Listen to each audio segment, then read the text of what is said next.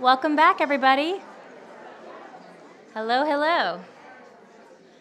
So I'm so glad that you're here to join us for the final roundtable of the day, Tales of Three Dishes, where each of the panelists will explore the personal stories behind a chosen dish.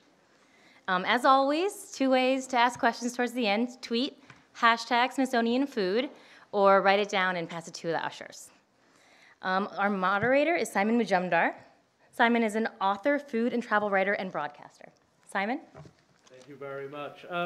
We are actually missing one of our panelists, so if someone wants to bring me the head of Alfredo Solis, I'd be very grateful. New dish. New dish. We have created a tray. dish here. Well, we are. I don't know about everyone else, but watching these incredible panels today, I'm suffering from great imposter syndrome, expecting someone to tap me on the shoulder and tell me I shouldn't be here. But luckily, I am joined on stage by two, I hope they'll forgive me for saying, culinary juggernauts, who I know will be able to share amazing stories. I hope they will forgive me for praising their achievements so savagely, but if I was to read through everything that they have achieved, we'd have to go straight into the question and answer. And I know you want to hear them talk, but nearest to me, Jo Nathan is a James Beard-winning award-winning author. Her latest work, King Solomon's Table, a culinary explanation of Jewish cooking from around the world. And she's a regular contributor to the New York Times, Tablet Magazine, PBS NewsHour, and dozens of other things. So we're very, very, very blessed to have you with us today. And Jessica Harris is the author, editor, and translator of 18 books, including 12 cookbooks, documenting the food and foodways of the African diaspora. She has lectured widely in the United States and abroad and has written extensively for scholarly and popular publications. And her latest book, I believe you'll tell, is a move away from more recipes into memoir traditions, and is called My Soul Looks Back, a memoir. So we're very fortunate to have them here. To introduce this, last night I was doing an event at Princeton, and I was asked a question, which is the kind of stock question for bored or lazy journalists, which is, if you were going to be executed tomorrow, what would your last meal be? Yeah, journalists out there, and you're all looking down at the ground right now, because you've all done it. Now, apart from wondering why they all want to see me executed, which is a different thing, I thought about my answer, which was fish and chips. And they often go, well, you're lucky enough in your jobs on Food Network or whatever to be offered the greatest food by some of the greatest chefs in the world. Why fish and chips? And I rationalized it. And it fits in very much with what we're talking about today. It fits in with identity, both from a personal sense, because fish and chips is what I grew up eating as a child with my parents in Yorkshire in England. It has that kind of Proustian relationship that I remember times and places and emotions. And it's very much a sense of time and place. But I think it also has a cultural importance, fish and chips, because it's almost as British as fish and chips. And it's one of the dishes that Winston Churchill refused to have rationed during the Second World War. He called it the two lovely companions and saw it very much as an identification of British life. And so I think that's what we're going to talk about tonight. We're going to talk about dishes that have both a cultural identity and a story, but also, as our panel will share, they're going to have a personal significance. So I'm going to ask you both to introduce the dishes that you're going to talk about, and then we're going to try and set a kind of outline for it, although I think you're perfectly capable of defining how you want to talk about them yourselves, but to give a definition of them, and if there's any interesting etymology where they come from that has relevance, and talk about their early roots, but more importantly, I think, to talk about why they have significance for you and the cultures of which you have great passion. So, Jo, perhaps you would start and introduce the dish that you're going to talk to everybody about. Okay, well, this is Paula Johnson's idea. I'm going to talk about a dish that's either called hamim or cholent, and it's a dish that religious Jews eat once a week. Maybe not always in the summer. It's a hot dish. It's one for the Sabbath. You start it in the afternoon of Friday, and it cooks all night, and you eat it for lunch. It's based on a very old dish that everybody ate, not just Jews. But because in the 4th century, in the Mishnah, the rabbis wrote about Jews eating a dish called hamim, meaning hot. They took it for the Sabbath because they would put in it some sort of meat, mostly at that time either lamb or either sheep or lamb. They would put in a grain, it could be bulgur at that time. They would also do a bean. Of course, at that time it would either be fava beans or they would use chickpeas or maybe lentils. And they would cook it overnight in the hot fire that became coals. Oh, they'd also put eggs in the stew, or I was in a Palestinian village in Israel a few weeks ago, and they had in the coals, leftover coals, the eggs that had been cooking overnight. So it might have been in the coals too. But these were what everybody ate in the Middle East. First they were in clay pots, then they were in iron pots, and of course, eventually they became Le Creuset. And in America, there was a Lithuanian Jew who felt his mother worked too hard cooking this dish overnight, and he invented the crock pot. So the crock pot is what people very often use today. But should I keep going? Oh, Okay. Keep going as long as you like. I'd love to hear more of that definition, but perhaps we will, And then I can go back to you it. would just like to introduce your dish Right. and tell us about it, and then I'll introduce more about what I'm going to do as well, and then we can talk about some depth about their histories. Okay. Okay, whoa, I'm loud. I'm going to, unusual, not. I guess I wanted to start by saying, à chacun sa madeleine. You know, everyone has a madeleine. For me, one of the touchstone dishes was cheboujen. Of course. Cheboujen is the national dish of Senegal. It is fish and red rice. And it is interesting because it has made an entire journey, a circuit that takes it down the African coast, probably first to arguably going from French-speaking Africa or former French-speaking Africa into English-speaking Africa, to Ghana, to Nigeria, where it becomes jollof rice. Now, everybody, there you go. And I know you just had a Jollof Rice Festival in DC. So the Jollof rice takes its name from the Jollof Empire. And the Jollof or Wolof Empire existed between 1350 and 1549 AD in Senegal, along the edge of Senegal. So it takes its place of origin with it, although most people have forgotten the Jollof, except they forget that in Senegal the main language is, in fact, to this day, Wolof. So then that rice then, of course, comes across the Atlantic. As Tony so eloquently said earlier, in the holds, those fetid holds of those ships, in the heads, hearts, and mouths of the enslaved. And it comes to the American coast, and we see it turn up in all sorts of ways, ranging from Charleston's red rice. If you've ever eaten in Charleston, South Carolina, and had red rice, that's pretty much it.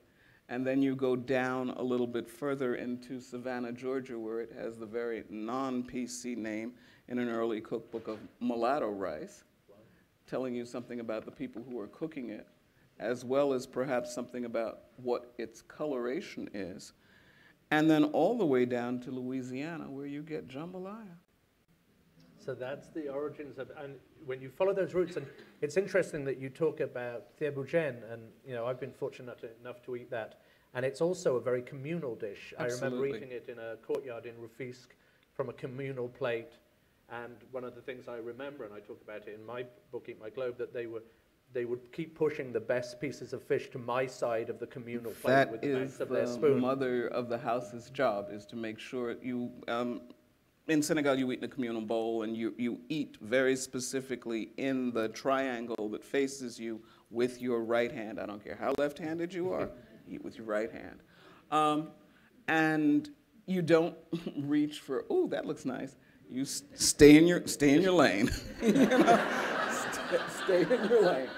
And it is Mama's job to make sure that the tastiest bits are in your lane if you were the And they honored were guest. pushed there, and the other thing was the hot peppers that they would, rather than eat, they would press so that the oils ran into the rice, and it's something that I've taken into my own cooking now, And so the those oils ran into the other rice. thing is not necessarily healthy, but it is a good chebujen if when you eat with your hands, if you eat it, it should dribble oil.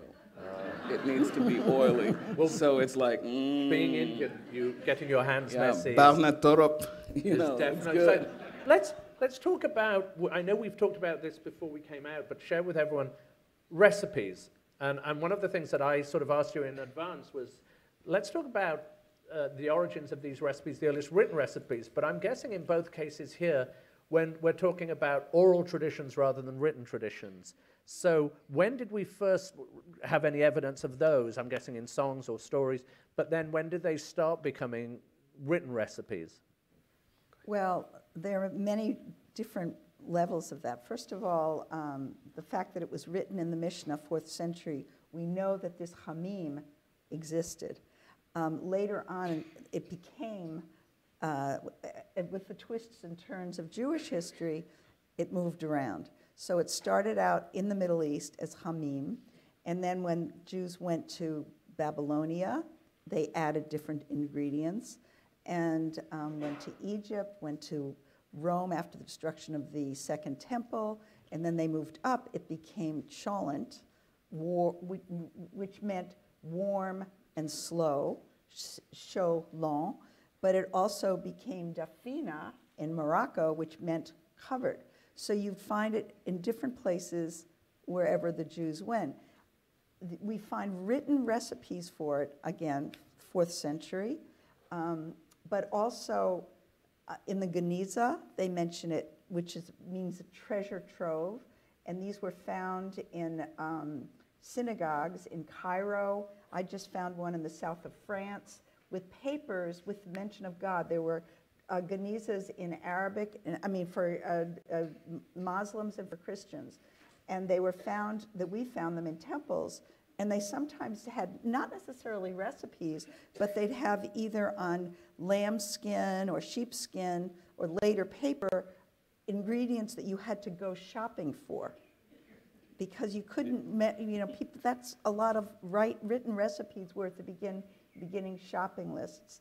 And as, I think of the definition of Jewish food is the dietary laws. The second is this obsession with food to conform with the dietary laws, so Jews are always looking for food everywhere. And the third is the adaptation, because Jews, just the way that the Africans were always moving. So they'd have to find ingredients that would help them. So what I find so fascinating about this dish, just the way you do about yours, is that Jews, wherever you go, there's something else put in it. For example, you might find sweet potatoes or potatoes in Russia, or rice, or I don't know, different kinds of beans. It just depends on what ingredients you learned about. So the first real recipes weren't until like the 16th, 17th century, and a lot of them were in German cookbooks eventually. Why was that? Why would they particularly just be in the German cookbooks? Well, because there are a lot of German cookbooks in the 18th and 19th century. So there are a lot of recipes, but those recipes I don't believe came from Germany originally. I think they came from Eastern Europe, that had been, originally came from France or from Spain or from wherever, and then they moved east. Then they became, and then they used what ingredients they had, so that in the 19th century or the late 18th century, they had potatoes all the time, let's say in Lithuania. Then they came back to Germany with Eastern European Jews. German Jews or Alsatian Jews did not necessarily eat cholent. A lot of the Alsatian Jews were cow dealers. They knew they had to have a Sabbath dish, so they'd have pot au feu, just like a really good Alsatian Jew would have. I mean, an Alsatian. Or sometimes in the winter, they would eat choucroute garni, and there was something that I read about those stinky dishes that the Jews eat in Alsace. But cholent it moved around. It was sometimes with meat, it's sometimes with just beans. But I don't believe that it's really that there was in Germany, that there was that people used it as much as they did Eastern Europe and then came back. Wow. Okay, well, Joan, Jessica and I are friends, so. yeah, you are people of the book. We are people of the word. Okay, so what happened with us as people of the word is ain't no recipe. Okay. Right. You know, it is an oral tradition. It gets passed down, usually from the mouth of the elder to the ear of the younger, which is the classic transmission for oral tradition. But specifically in West Africa, and we talked about this earlier, and in now the Malinké traditions, there are people who are the repositories of history, and they are known as the Gewel. And the French have francisized, Gallicized, if you will, the word Gewel into griot. Yes. And so the griots are the keepers of the history. They are the ones who usually musically can tell you lineage, they can tell you history, they can tell you recipe, because it's all sung. And they usually sing with a kora, which is, I think, a 32-string, I've forgotten the number of strings, instrument with a calabash resonator. And it's very harp-like. And they'll sing the history, but there's always a side note in the year of the flood, when they were growing this, at the time of that, So it gives it a context. So it's a context that if you go back and look, you can almost date. So you've got the history, but that's actually how Alex Haley found roots. That's how he made the connection by talking to a Gewel. But with all of that, as people of the word, the recipe is oral. The recipe is family. So many African Americans today, I asked my mother, well, watch me. Okay, I'll watch you. And then it's like, how much was that? That much. It's all very, I don't want to, what would be the word? I don't want to diminish it at all by saying that much may be intuitive, but I think traditionally we cook with our mouths. And we've been talking earlier about grains and about ingredients, and that cooking with your mouth is knowing that this salt may not be the same salt as that salt. So that, Morton salt has a different taste from Diamond Crystal, which, and if you start using the pink Himalayan, you got something else. Yeah. So it's all of those differences that then come into play, and then that are validated in a way by saying that you cook with your mouth, that you cook tasting. And that's... It's interesting when you say that because, again, having been taught by my grandmother, who's a Bengali, a rather tiny Bengali woman, and when she taught me to cook by watching, and I would say how much, and she would say ektu, which is the Bengali word for little. Well, her idea of a little being this tall, and my idea of a little in a palmful was something very different, and so my food will never taste quite the same. But the question then arises, at some point in history, someone decided to commit these recipes to paper. Although I'm a great fan now, and shall be singing my recipes in future on YouTube to everybody. We'll get you a quota. I shall be paying. But at some point, these are committed to paper. And I'd love to know why you think that happened, and which could be a change in society, change in working patterns, for all kinds of reasons, and what the reaction to that would have been. Because once you commit something to paper, you're giving that recipe at that point an authenticity, when you're saying beforehand it could have been very, very different. So I'd love to know what you think about how that changed the view of these dishes that had taken on lots of faces before. Well, I think that even if they were written down in recipe books, believe me, those 19th century, 18th century, they're not real recipes the way we do recipes. And I also think that, she's right, that we might be the people of the book. However, every single person who's in the kitchen cooks differently. And so that the recipe of, let's say, a cholent is not one that you would see necessarily in a cookbook when it became cholent. And there's no real recipe for it. You know, you just put all these things together with beans and rice or whatever. I know this one woman who says that she's descended from King David, and her recipe has been started on one side of her family in Poland, the other side of the family in the Balkans. This is late history. And she added eggplant because her father liked eggplant. She adds hot dogs because her kids like hot dogs. And then they always put in something called kishka, which is kishk, which means it's like an ingredient that makes everything taste better. And that goes way, way, way, way back. And you just throw it in there. It's fat, it's onions, and it goes in. Sounds rather good. It is, it's delicious. But the point is, everybody has a recipe from their family and from watching their mother until right now. I really believe it, that we now, because of YouTube and everything else, and from the Food Network, we have all these recipes that we can see. And so it becomes defined much more, and it's really in the late, like I think 1846 was the first recipe a kosher recipe in English, and you know that one is a very vague recipe for cholent, very, very vague. The 1840s then were a big, so just to return to my dish, and it's interesting the religious connection, obviously the connection to the Jewish community. Fish and chips is the story of religious intolerance, which people often don't know, that fish and chips was really created because of the expulsion of Portuguese Jews from Lisbon in the late 1700s and the expulsion of Belgian Huguenots, I believe, to London from Brussels and wherever into London.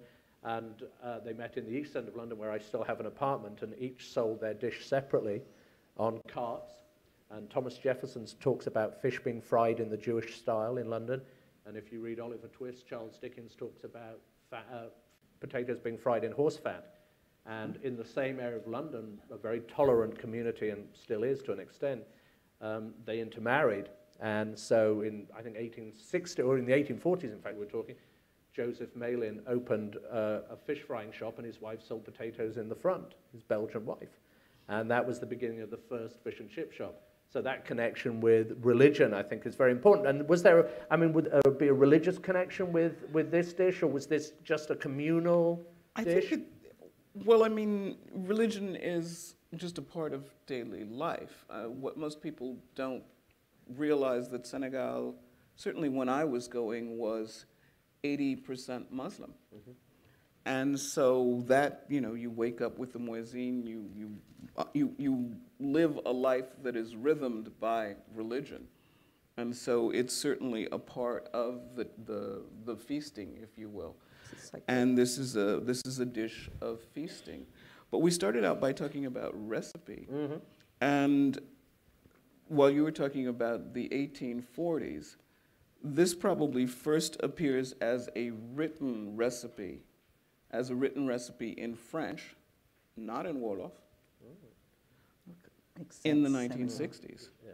So it's full 100 years later.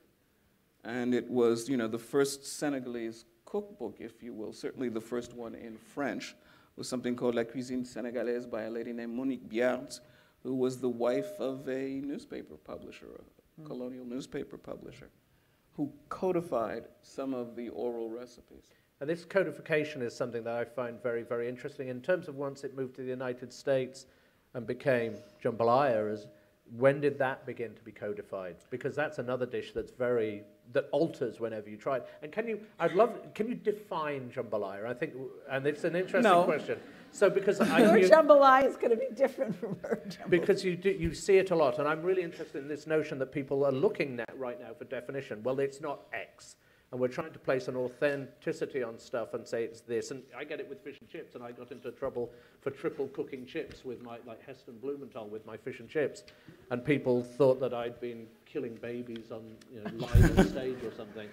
And so I'd love to know that codification where it is of value and where it's not of value. Well, there is, if you go online to the dreaded Wikipedia, you can find all sorts of things about jambalaya, not the least of which is it is of French and Spanish origin.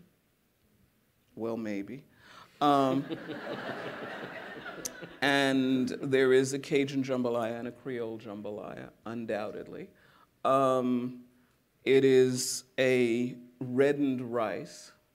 They said something to the effect of the tomato is, if tomatoes are used, replaces saffron, possibly.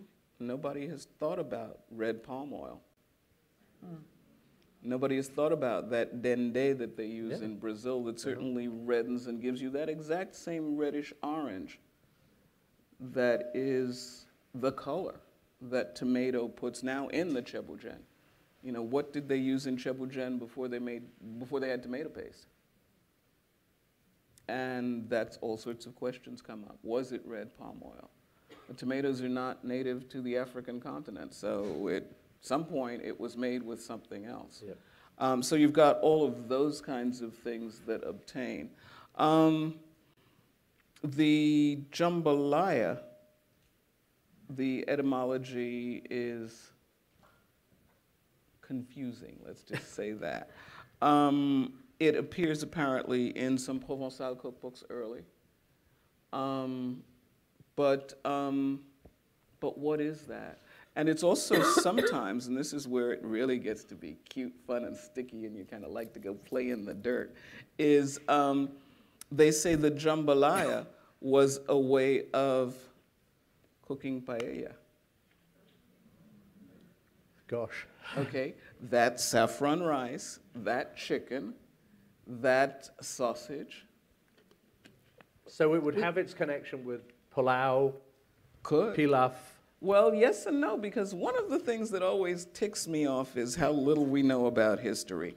Let us not forget. You pointed at me when you said that. No, it was a general point. That was a general point. We tend to forget that for 700 years, Spain belonged to the Moors. Yes. Mm-hmm. Those Moors came from North Africa. I mean, more people have tried to figure out a way to get them there from the Arabian Peninsula and over hill and through Dale. They came across. And the Almoravids and the Almohads, and I do get them confused, I admit, one of those dynasties came up from so far south as to be in a place called Sijun Massa, which is down in Tunisia, Algeria, that area, and came up. So why in God's name would they be getting their culinary influences from the Arabian Peninsula if they're coming up from an area that is adjacent to a rice-growing area? Other than, do you think the possibility of trade? Well, no, I think there is definitely a possibility of trade. And also there's, some did come from the Arabian Peninsula. They probably came through... even Madagascar or coming also in... from Persia.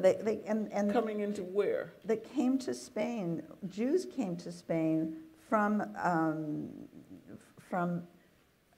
the Babylonia, from Iraq, and but Arabs did too, and they brought with them, they were already eating rice then, and they brought that with them. So I think that all the influences, escabeche came from there. I know, escabeche came from Sibiche. So I think that, I think we're going to But get Cholent and jambalaya that also mesh, because there are a lot of similarities. Well, I mean, as we said earlier, and as we have continued to say, ain't nothing new under the sun. Yeah. But along with that, I think I'm not making or not attempting to make a case for this is the only way it happened. I'm trying to simply say few people acknowledge that that happened at all. And I think that's absolutely right. And I think sometimes Absolutely. this urge, and we've mentioned this before, this urge to find a Big Bang theory for every dish is nonsensical. And the fact is that people in similar circumstances with similar money or lack of money and similar ingredients are perfectly capable of creating similar dishes in different parts of the world. I'd love to move on though to, because I think you can get bogged down in the origins of it, but what I think is very important is to look at its personal impact. And I'll talk about, again, the fish and chip dish, and I talked about it, obviously the Madeleine moments, and I still remember going and buying it with my father, and we'd drive up and we'd stand in a line. If anyone's been to a proper British chippy, you stand in line while you order it, and if you're a kid, they give you a bag of what are called the scraps, or the extra scraps of batter, and you sit there with it, salt and vinegar, and it has a smell that, to me, just reminds me the smell of vinegar hitting thick fried potatoes. None of your wimpy French fry nonsense there. God forgive you for that. But you have your thick chip and your vinegar, and the smell immediately recovers everything, and it's why it's one of the most important dishes to me, even though I've been fortunate enough to eat everywhere, or as much as I can. So I'd love to know what made you choose it, apart from just Paula saying she'd like you to choose it. There's a reason why you agreed to it. Why is this dish important to you from a familial point of view, from a cultural point of view? Well, it really shows where Jews have gone. It's not a dish that I grew up with particularly. However, I've studied it for years and years and years, and I found it fascinating that there are all these ingredients that came from different cultures, and just when the Jews moved, it was like a comfort food. And when you go into somebody's house and you smell that cholent, there's something slightly sweet about it because they put some honey in it. There might be some turmeric in one that's from Hamim. So you know the origins of the cooks. And it's something that's used every week. So it seemed to me that it's a really good idea to have a traditional every week dish. Now, when you were talking about what other dishes came from there, lots of people say, what do you call it? Baked beans came from cholent. The cassoulet came from cholent, or hamim. That during the Inquisition, people would come into homes, and if there was this pot stewing, and there was no pork in it, they would assume that they were Jews. So, would this have sorry to interrupt, would this have a relationship to almost like halim as well in Pakistan and in northern India, which they would do with wheat and slow cook it and for a long time, and they eat that? And I'm wondering if the name has any connection. Well, it could. I don't know. Something to it. Don't look at me. Yeah. Halim. Got them. But so to you, is it one of those dishes that if you traveled in, and someone once described the Latin Mass to me like this, they said that wherever you went in the world, you could go into a church, they would start singing the Latin Mass, and you were immediately at home. And that one of the changes in the Latin Mass when they moved to doing them in languages, that you didn't immediately feel at home because you didn't understand what was going on apart from the ritual that you understood. But in Latin, you understood it everywhere. And is that something that people who if they went to have Sabbath in someone's house, that thing would make them feel part of that Jewish community? Absolutely. And and it started really at a time when many Jews would not light the fire at all on the Sabbath. So that you would cook this stew, and then you'd be in darkness during the night afterwards, and you couldn't cook anything, so that here was this slightly warm dish because it was still on the fire. But that's like 4th century. But then things changed. They put it on first they would put it in the public oven throughout history, then they would put it in regular ovens. Sometimes they'd put it on like a blech, which was a cover to go on a gas burner, so that but the aroma is always there. And that's what's so wonderful about it. This beans cooked for a long time. It's good, And how about with you, Jambalaya? Is this, again, just an interesting dish to talk about, or does it take on any significance for you that you go, I have to talk about this? Like, I had to talk about fish and chips. I had to. There was no other choice. The significance for me, ironically, is musical. It's Hank Williams. Oh, Jambalaya, crawfish pie, and a filet gumbo. I got the record long before I knew the dish. And it was one of two records that came with my very first record player that was never mind, 78. You know, the little kid record Right. player. oh We yeah. all have And that. it Oh, was yeah. sort of scratchy For record. all of us and the- here, but maybe not the there. best- the flip side of it was shrimp boats. So it was very much a Louisiana indoctrination. My family is not from Louisiana. I didn't know jambalaya until I was a way-grown adult. I actually knew chebujen before I knew jambalaya. So chebujen would be the touchstone dish. And chebujen I learned on my first trip to Senegal, which was in 1972. Or as I like to say, BR, before roots.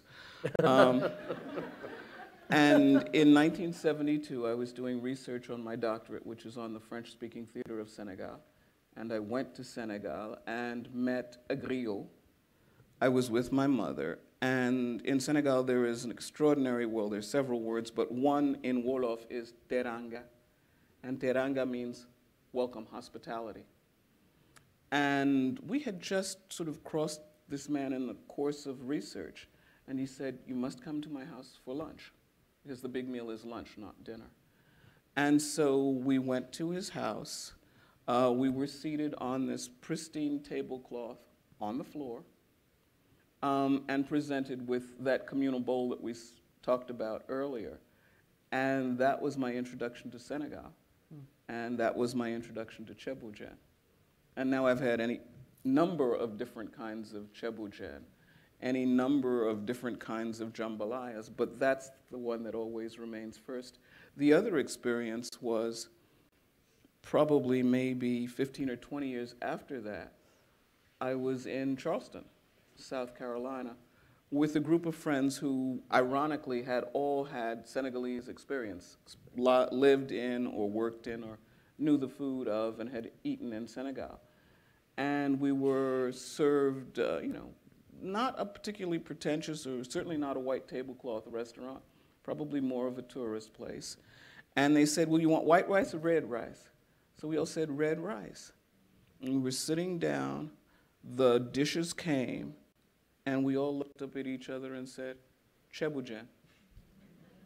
And that was, you know, how those connections get made.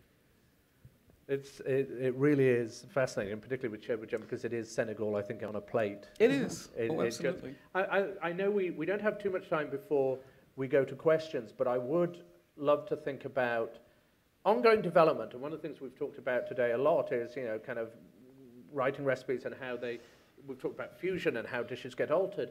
And are these dishes that continue to be developed, and is there a resistance against that? Because we're getting, and I think we're on the edge of a very exciting time in American history right now, partly because of the craft industry and partly because I think some of the best food right now is in the smaller cities, but also I think because we're getting the second and third generation of immigrants who are bringing their talents and traditions into the kind of US culinary vernacular. And are we seeing that with these dishes? Are there people doing new style, a new wave of cholent, or is it still Absolutely. very Oh, traditional? no, they're big time. And Ve- how would that, yes, tell me. All right, vegetarian cholent with no garlic or no onions, depending on all these food allergies. Putting quinoa in, all new kinds of vegetables. I mean, it's unbelievable how it's changed. And with the crock pots, I mean, it's just there are people writing cholent cookbooks. You know, they're just. And also with second and third generation immigrants that really want to know what the truth is or what the original recipe. There is no original recipe for most of these things because people have always been an immigrant population. There have been people that marry each other. Look at you, from wherever, from different. I mean, your grandparents, Oh, where yeah. they were from. I Yeah, mean, we're not the only one talking about immigrants. No, it's Even a though constant story. I mean, It's and it a has, constant, and it Only for manifests some itself in the kitchen. What? I said only for some people. Well, it's been more and more today than ever. No, I certainly understand that. But as Toni, wherever she is, said, I am not an immigrant in that traditional sense. Certainly Oh, right, not in that. right. But I think the No, movement right. of people around the world Movement is a Forced- different thing. forced Forced movement migration is is something very else. different, but has happened and taken traditions with it. And with jambalaya, I know because wherever I go I'm not just in Louisiana, I'm seeing new varieties of that. And kind of, how do you feel about it? I mean, it's a very emotional thing when a dish has an importance and a relationship to them. Shortcut, jambalaya. Well, I mean, I